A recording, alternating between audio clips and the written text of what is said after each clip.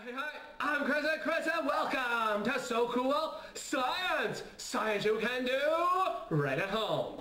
My tarantula is dining in and I'm going over today's science file. In today's science file, it says, how do spiders eat?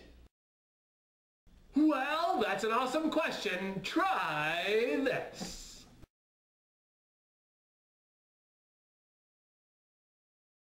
You will need a container, some sugar, and a medicine dropper.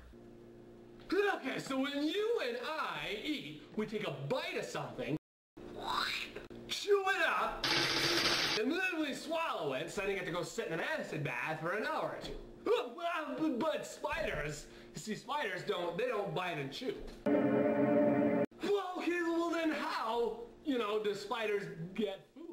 Well, you're in luck. You picked the right show to watch because I am going to show you how spiders get food. Like most of these shows, we're going to start by getting ourselves a container. And then you want to get yourself some sugar. No, save the saliva swapping. I'm talking about one of these little sugar cubes. And you're going to place your sugar cube inside your container. Next, you're going to get yourself one of these medicine droppers. Ironically, we're not going to be using it for medicine.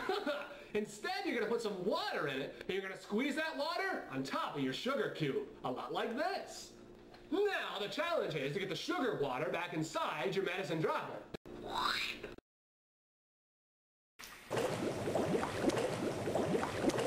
Now, check that out. I was able to get the sugar water inside the medicine dropper. Now, that's so wicked cool. So, why does the sugar go inside the medicine dropper, and what does this have to do with how spiders eat? Well, don't look at me. Take a closer look at this. Unlike people, which digest their food inside their bodies, spiders go through a process known as external digestion, or digesting their food outside of their bodies. Spiders catch their food and then inject the food with venom, which paralyzes the animal. They then squeeze digestive juices into the puncture wounds, which begin to break down the proteins and liquefy the animal's innards. The venom gets broken down and becomes safe to consume. Spider stomachs contract. The mouth attaches to the soupy mixture, and then the stomach relaxes. This creates a vacuum which pulls the food into the stomach. This continuous contracting and relaxing of the stomach is how spiders get food into their bodies. The food is then sent to the midgut and the abdomen, where the soupy mixture continues to digest. Eventually, the midgut squeezes the food back into the stomach and then into the spider's legs. Here, the food continues to digest as well as get absorbed into the spider's bloodstream.